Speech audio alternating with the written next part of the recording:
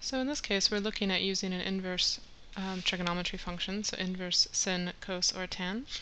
And those we see written as sin to the negative 1, cos to the negative 1, or tan to the negative 1. Now the situations where we actually use these are when you're given two sides and you want to find an angle. So in this case, the angle is the thing that we don't know. So like the other problems with trigonometry, the first thing you'll want to do is identify two sides that are important to you. And if we look at this first example, the unknown angle here, we can mark it with an x. Let's figure out what the two sides that are important are. Well, I can see that the 11 is across from the 90 degrees, so I know that's the hypotenuse. And I can see that the 9 is actually across from the angle I'm looking at. It's opposite that angle, so it's the opposite. And since I have an O and an H, I'm going to use so, because it has an O and an H. So I can draw on my formula triangle here. So, and I'm looking for the angle. So since I'm looking for the angle, I'm going to cover up the letter S, because that's where the sin of the angle belongs. That's where the angle is that we're looking for. And with these triangles, we know that we can make a fraction, dividing whatever is on top by whatever is on bottom. So we're going to use this situation, and what happens is we're going to say x is equal to sin inverse. We have to use the inverse because we're looking for the angle. We're trying to find out what it is. An inverse of O over H. So that's going to be 9 divided by 11. And in this case, if we plug that into our calculator, you get 54.9 degrees. And the reason that we have to feed it an angle, the reason we're trying to feed it a side-side sandwich here, if you want to think about that, we're feeding it two sides as a fraction, is that it needs to compute with those sides to give the ratio to find out what the angle is. So again, here we're looking for an angle, so we're going to use the inverse functions. Let's take a look at the next example. The angle we're looking for is down here. We can label that x. We'll notice that this side length 8 is actually between the angle we're looking for and the right angle, and we're touching it, so that's going to be the adjacent.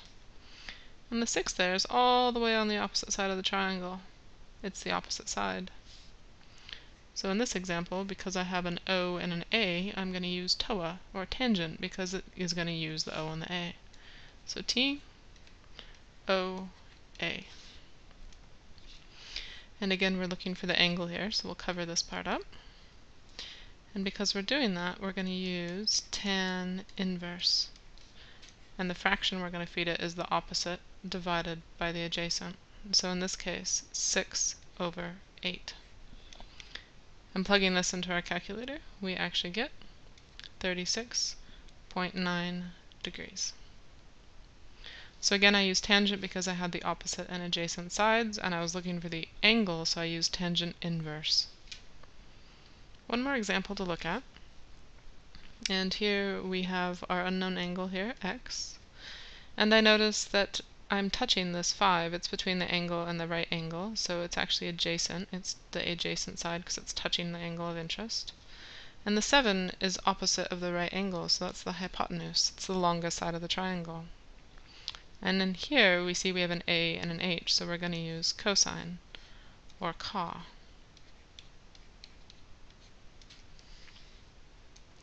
Thinking about what we need is the angle, so I'm going to cover up the C because we're looking for the angle inside of there.